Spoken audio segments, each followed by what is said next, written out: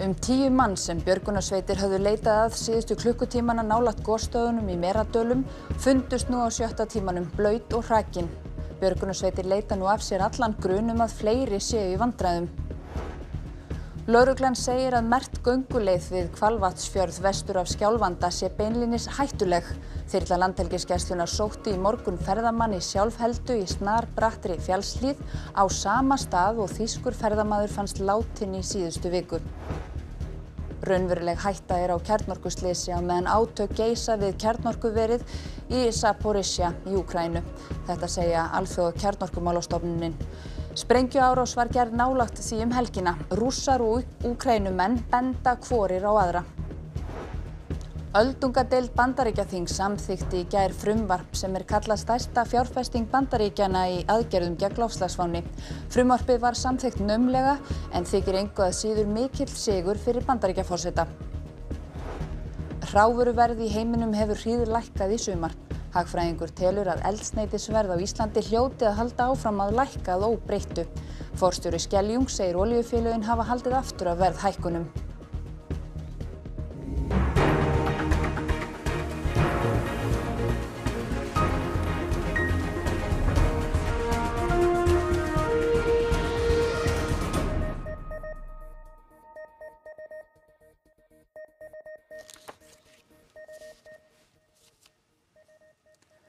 Gott kvöld.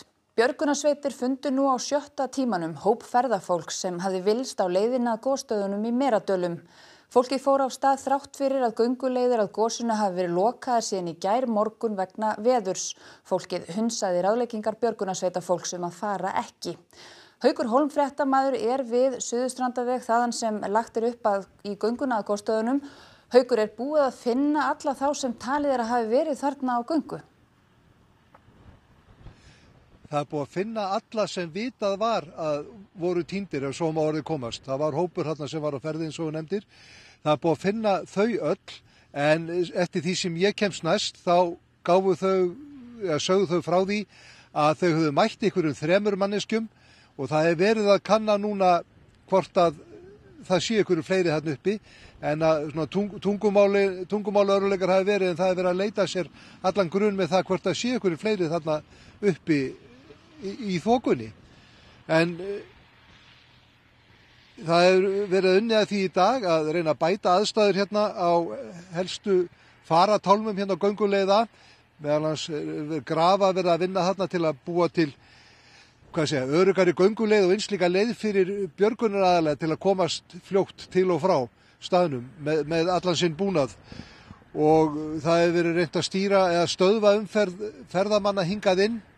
En þeir hafa ekki látið segjast þráttur að væri lokað og þeir fréttamenn sem við hittum í dag, þeir hafa viðurkennt að vita að vera lokað en ákveða að fara samt. En við skulum sjá aðeins hvernig þetta gekk fyrir sig aðeins fyrr í dag.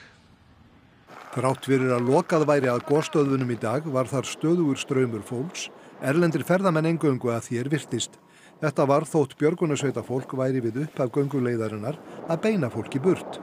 Já, ég reyni mitt best að gera það, segja bara yfir þá sagt að svæðið sé lokað, en það alls ekki allir sem hlusta á það. Og segir fólk eitthvað við þig sem fer hérna í gegn? Það spyr bara af hverju bílarnir þarna fyrir neðan mig að leggja en ekki þau og ég bendi það bara á það að þau geta farið þarna niður eftir en við mælum ekki með þau að þau fara upp eftir. Lokunin hefði ekki átt að koma neinum óvart því leið og maður nálgast Grindavík koma skilaboð á ensku í símann að loka sé vegna veðurs og vetraraðstæðna á leiðinni. Veðrið var næstum þolanlegt við upphaf gönguleiðarinnar en ekki þurfti að fara langa leið áður en gegnblautir ferðalangar urðu á vegi fréttastofu. Við nánari eftirgrennslan kom í ljós að þeir vissu að lokað var upp að gosinu. But you decided to go anyway? Yeah, we thought about it. We are 4 friends here. The 2 others walked further on. We choose to turn. But the area is closed. Did you know about that? Yes. But you decided to go anyway? Yes. This morning the weather was better, a little bit better, so we decided to try. But when we understand that the situation wasn't safe, we decided to go back. Nýta átti tækifæri á meðan var lokað og ekkert fólk á ferli til að bæta aðstæður. Ofan við Kaðlabrekkuna svokölluðu, sem er einn helsta hindrunin á þessari leið, var verið að ryðja slóð, bæði svo fólk kæmist auðveldar en ekki síður til að gera björgunarfólki auðveldar að fara með búnað sinn. En þar sem lokunin var virt að vettugi, var ekki mikill vinnufriður. Ja, við erum einn menn bara í því að stjórna trafíkinni, það séum nú ekki hérna alveg í okkur. En það er ágætt að fá svona daga, þá fær maður aðeins meiri frið en ella. En það veitir ekkert á því að hafa auka mann bara til að halda fólki frá? Já, nauðsynlegt, algjörlega. En það var ekki bara að ferðafólk hunsaði lokunina, það virtist einnig vanmeta aðstæður, algjörlega, því margir voru þannig búnir að það hæfði enga veginn aðstæðunum og margir með börn með sér. Gallabuxur eru ekki að gera sig hérna, en það eru ansi margir í því og skóbúna eftir því, alveg galið. Þannig að fyrir utan að það er skítaveður og það er lokað, þá er fólk ekki einu sinni búið fyrir þessar aðstæður? Nei, enga því. Við þetta má síðan bæta að aðstæður voru þannig að þeir sem komust nær gosinu sjálfu sáu lítið sem ekkert. Ég sagði við stáðan að fréttamanna hefur verið leitað hérna, það átti auðvitað að vera ferðamanna, en þessi fréttamaður getur hins vegar staðfest eftir að hafa farið hér upp fyrir í dag að það er mjög auðvelt að tínast inn í þokunni. Eins og sjáum á er bara blint hérna núna, þetta er enn verra ástand heldur en var fyrir í dag. Þá minnst var sæmilega bjart hérna niðri þegar fólk laði á stað. En leiðu var komið nokkru metra upp að þá var strax orðið blindaþoka. Nú er allt mjög svart hérna og auðvitað eins og segir sér sjálft, það er auðvitað lokað þetta svæði og full ástæða til að ítreka það við fólk að hingað á engin leið nema við betri aðstæður. Takk fyrir þetta, Haukur Hólm. Theodór, það er búið að vera afleitt veður þarna í dag. Hvernig er útlitið framöndan? Já, það verður ekki betra á morgun. Það verður með jafnvel enn meiri úrkomu og áframhaldandi þá vosbúð á svæðinu og þannig að þetta lítur nú ekki vel út og úrkomu verður náttúrulega hvað mest í fyrramálið. Við erum þegar komið með úrkomu við verum fyrir Suðurland sem þá tegið sig inn á þetta svæði og verður bara hellir rigning hérna í fyrramálið og dálítið gjóla eða stinningskaldi eða hvað við kallum þetta og því engar aðstæður til svona ferðalag getur við sagt, eða göngutúra. Hvenær býst svo við að fara róa til? Já, það er svona dregur eitthvað úr úrkomunni seinnipartinn á morgun en ég viðbúið það verður áfram suðurlega átt, það verður áfram rakt þannig að það verður hugsanlega ekki neinar aðstæður til þess að fara í þessa göngu á morgun. Takk fyrir þetta og við fyrir svo betur yfir veðurhorfurnar í veðurfréttatímanum hér á eftir. Já. Þetta er bara hættulegur staður, segir aðstoðar yfirlögregluþjónn gönguleiðina við Hvalvatnsfjörð vestur af Skjálfanda. Þyrla Landhelgisgæslunnar sótti mann í sjálfheldu í morgun á sama stað og þýskur ferðamaður fannst látinn í síðustu viku. Björgunarsveitir á Norðurlandi voru kallaðar út rétt tæplega 4 í nótt eftir að tilkynning barst frá manni í sjálfheldu. Fyrstu merki frá síma mannsins gáfu ekki nógu nákvæma staðsetningu. Lögreglunni tók svo að hringja myndsímtal og tala við manninn og þá kom í ljós að hann var á Bjarnarfjalli við Hvalvatnsstöð. 60 manns tóku þátt í aðgerðum en þyrla Landhelgisgæslunnar sótti manninn og flutti á sjúkrahúsið á Akureyri. Ja, þetta er bara snarbrött fjallshlíð og ofan í sjó og það er laust í henni þannig að man getur svona farið undan mönnum jarðvegurinn. Þannig að þetta er bara hættulegur staður að fara yfir. Þetta er sami staður og þyrlan sótti látinn þýskan ferðamann á í síðustu viku. Jóhannes segir brýnt að vara við gönguferðum á þessum slóðum. Þetta er merkt gönguleið á nokkrum kortum sem við höfum skoðað en hún er greinilega hættuleg þannig að það er alveg ástæða til þess að vara fólk við og að fara ekki út inn á óvissu þarna og það þarf að vanda sig mjög í leiðarvali og kannski ekki að treysta alveg kortunum. Hann segir lögregluna ætla að skoða leiðina og reyna að bregðast við en það sé erfitt. Já, við erum ætlum að skoða það. Skoða hvar þessi leið er merkt inn og ræða við staðháttakunnuga betur og síðan er það bara spurning hver ber ábyrgð á merkingum korta. Nú er þetta þannig að það er búið að gefa út kort. Ég hef séð göngukort þar sem að þessar leiðir eru merktar inn á og þessi kort eru bara komin í umferð þannig að þeim eru ekkert kippt tilbaka í einu vettvangi. Heimsmarkaðsverð á hinum ýmsu hrávörum hefur lækkað eftir skarpar verðhækkanir síðustu mánuði. Forstjóri Skeljungs segir olíufélögin hafa haldið aftur af verðhækkunum á eldsneyti en hagfræðingur segir þau hljóta að eiga inni verðlækkanir. Verð á brennt hráolíu hefur lækkað rúm 25% síðan snemma í júní. Verðlækkanir skýrast ekki síst af dekkri hagvaxtarhorfum í heiminum og væntingum minni eftirspurn. Þetta verðbólgudraugurinn að hrekkja heiminn allan og draga úr svona slagkrafti bæði heimila og fyrirtækja og viðbrögð seðlabanka ekki síður. Framboð hefur líka aukist. Birgðastaðan á olíu í Bandaríkjunum betri en búist var við og svo spilar inn í ákvörðun olíuríkjanna að auka lítillega framboð.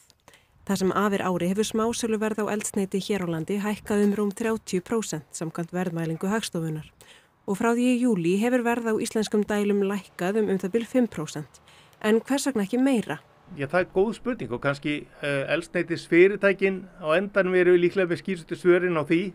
Við sáum reyndar verðið ekki hækka alveg að pratt og það gerði á mörkuðum sumstaðar erlendis þegar svona þróunin var í þáttina og við erum aðeins að byrja að sjá lækkuna á nýjan leik en ég held að við hljótum að eiga inni enn og aftur miðað við hvernig þróun hefur verið og ef við gefum okkar að verðið hækki ekki aftur erlendis þá hljótum við að eiga inni fyrir frekari lækkun á komandi vikum. Þau hafa verið að mæta þessu með lægri framlegð á stöðunum, það alveg klárt. Framleiðin í ár mun lægri en hún var til dæmis á síðasta eðlilega olíuári sem var 2019. Þannig að framleiðin á eldsneytislítrarnir komið vel undir 10%. Þannig að svona sögulega sé hefur kannski verið 15-16%. Þannig ég tel að olíufélögin á Íslandi sem að selja í smásölu til viðskiptanóta á bensínstöðunum hafi verið að halda aftur af sér í verðhækkunum á stöðunum. Ég myndi segja að það var ekki mikið lækkun inni eins og staðan í dag en ef verðið heldur áfram með þessari leið og meðalverðið helst óbreytt út ágúst þá lækkun inni þegar líður á mánuðin. En hráolía ekki eina hrávaran sem hefur lækkað í verði á síðustu mánuðum.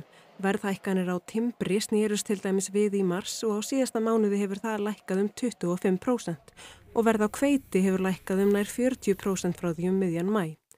Jón Bjarki segir að skýringin sé svipuð, væntingar minni eftirspurn og bjartari horfur á framboðsleiðinni. Það býsna mikilvægt að það búið að hleypa af stað fyrstu skipunum með slíka vörur frá höfnum í Úkraínu og við sáum áhrifin af því á markaði. Þetta mjög mikilvægt því að sérílega í hveitiskortur getur haft svo alvarlegar afleiðingar fyrir ýmis fátækríki. Þannig mjög gleðilega frétti hvað það varðar. Við erum líka skán í Bandaríkjunum sem að sömuleiðis veita gott fyrir framboð á hveiti og ýmsum öðrum kornvörum. Öldungadeild Bandaríkjaþings samþykkti í gær frumvarp sem talið stærsta fjárfesting í sögu Bandaríkjanna í aðgerðum gegn loftslagsváni. Frumvarpið var samþykkt naumlega með 51 atkvæði gegn 50. Allir 50 öldungadeildarþingmenn demókrata greiddu atkvæði með frumvarpinu og allir 50 þingmenn repúblikana voru á móti. Og því fór svo að atkvæði varaforsetans Kamilu Harris réð úrslitum. Samkvæmt frumvarpinu á að verja 369 milljörðum dollara í aðgerðir gegn loftslagsbreytingum. What it's going to mean in terms of the climate crisis, we've got wildfires burning in California, we've got floods, we've got hurricanes, over $300 billion investment. And what we must do as America to lead on this issue, and the crisis is evident, it is front and center every night on the evening news. Ólöf, þetta frumvarp eitt af kosningaloforðum Bandaríkjaforseta. Þetta hlýtur að vera sigur fyrir hann. Já, þetta sannarlega eitthvað sem að Biden-Harris stjórnin getur hreykt sér af. Þetta ekki bara frumvarp loftslagsmál, þetta risapakki af alls konar málum, til dæmis á að hækka skatt á fyrirtæki, lækka verð á lyfjum fyrir eldra fólks og eitthvað sem nefnt og svona í heild þá miðar þetta því að draga úr verðbólgu. En þetta hefur, þó þetta sé ákveðin sigur, þá þetta frekar útvötnuð útgáfa af upphaflega frumvarpinu sem hefur verið í vinnslu alveg í heila 18 mánuði. En nú eru demókratar með 50 þingmenn af 100 í öldungadeildinni og það varaforsetinn sem ræður úrslitum eða jafnt. Af hverju tók þetta svona langan tíma? Það út af því að þurft að semja við 2 þingmenn demókrata. Einn þeirra Joe Manchin sem hefur ítrekkað valdið vandræðum fyrir Biden-stjórnina. Hann hefur sett sig upp á móti fleiri málum sem að Biden vill gjarnan ná í gegn. En að því að staðan svona jöfn, það 50 á móti 50, þá þurfa demókratar greiða atkvæði sem einn maður og það svona nær Manchin að valda svona vandræðum fyrir Biden í öldungadeildinni. As you know, it's been a long, tough, and winding road. At last, we've arrived, and we are elated. Every member of my caucus is elated about what happened because we've changed the world in a way that you rarely get an opportunity to do that. Já, hann svona heldur stórorðu þarna, Chuck Schumer. Þetta frumvarp að fara að breyta heiminum? Ég skal ekki alveg segja til það, en þau sem skrifa frumvarpið segja að aðgerðirnar sem að það tekur til eigi að verða til þess að Bandaríkjamenn geti dregið úr losun gróðurhúsalofttegunda 40% fyrir árið 2030 sem markmið. Og við skulum ekki gleyma því að Bandaríkin menga næst mest í heiminum bara á eftir Kína og hvernig á að gera það til dæmis með því að hvetja Bandaríkjamenn til þess að kaupa sér rafbíla. Það eru orkuskipti sem svona eiginlega miðpunkturinn í þessu frumvarpi og þá til dæmis að eyða milljörðum líka í að setja upp rafhleðslustöðvar því að kannanir sýna að Bandaríkjamenn alveg tilbúnir að fá sér rafbíla en það helst þessi skortur á hleðslustöðum sem að stoppa þá. Repúblikanar eru allir á móti frumvarpinu, hvers vegna? Stuttasvarið þetta alltaf dýrt, algjört bruðl. Það þeirra skoðun. Og fulltrúadeild þingsins, hún á eftir að samþykkja þetta í framhaldinu? Já, nú fer þetta risa frumvarp til afgreiðslu hjá þeim, en það fastlega búist því að það veri samþykkt, en það eru demokratar með meirihluta þar. Þetta svona, þess vegna deila meiri sigur en á þessu gegnum öldungadeildina, en það búist því að það geti gerst jafnvel bara í þessari viku. Við höldum áfram fylgjast með þessu. Takk fyrir, Ólöf. Sameinuðu þjóðirnar vilja að alþjóðlegu óháðu teymi verði hleypt í eftirlitsferð að kjarnorkuverunni í Zaporizhzhia í Úkraínu eftir að sprengjuárás var gerð þar nærri helgina. Rússar og Úkraínumenn saka hvorir aðra að hafa framið árásina. 7 августа режимом Зеленского совершен новый акт ядерного терроризма на объектах энергетической инфраструктуры Запорожской АЭС для создания гуманитарной катастрофы в Херсонской и Запорожской областях. І не дай Боже, станеться щось непоправне. І ніхто не зупинить вітер, який розноситиме радіоактивне забруднення. Тому вже зараз потрібна принципова відповідь міжнародної спільноти на ці російські удари по Запорізькій АЕС, найбільшій в Європі. Sama hver varða verki þá hefur sprengjuárásinn nærri kjarnorkuverinu í Zaporizhzhia vakið ótta og ónot. Any attack to a nuclear plant is a suicidal thing, and I hope that those attacks will end.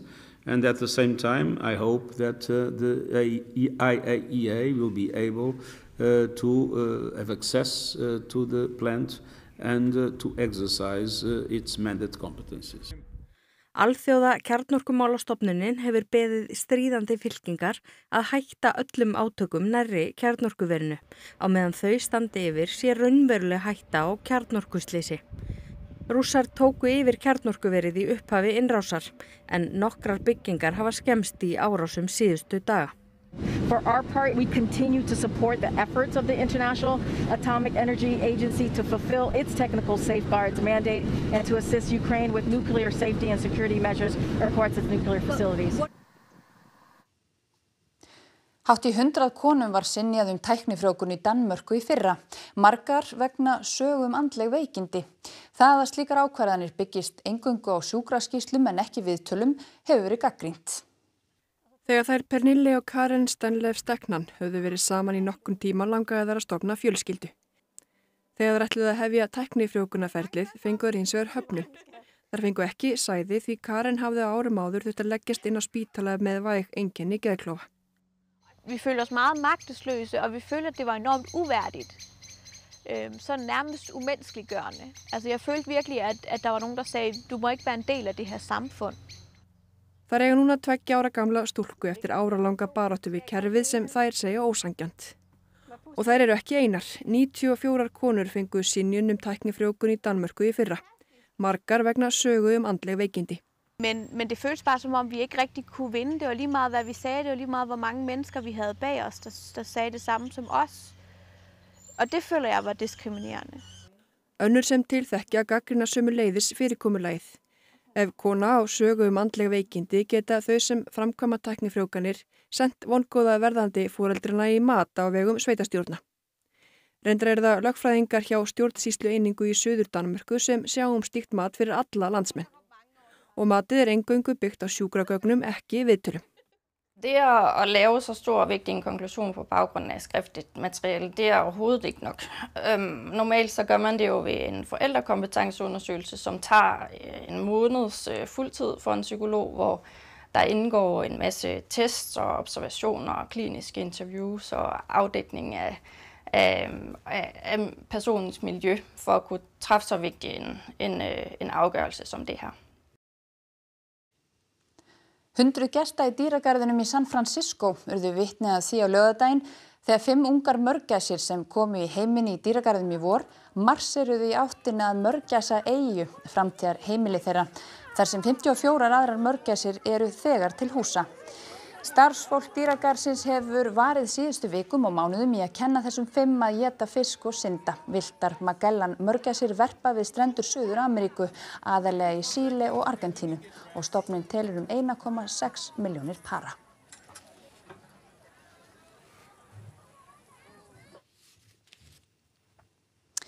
Og þá ætlum við að sjá hvað verður helst í íþróttafréttum kvöldsins en það er Helga Margrét Höskuldsdóttir sem sér þær í kvöld. Það er nóg framundan hjá hinni tæplega 16 ára gömlu Perlu Sól Sigurbrandsdóttur sem var krýnd Íslandsmeistari í golfi í gær. Hún skákaði þar meðal annars 2 þreföldum Íslandsmeisturum í golfi. Topplið Breiðabliks í bestu deild karla í knattspyrnu tapaði stórt gegn Stjörnunni í gærkvöld, en Víkingum tókst ekki að nýta sér tapið þegar liðið mætti Fram í Úlfarsárdal.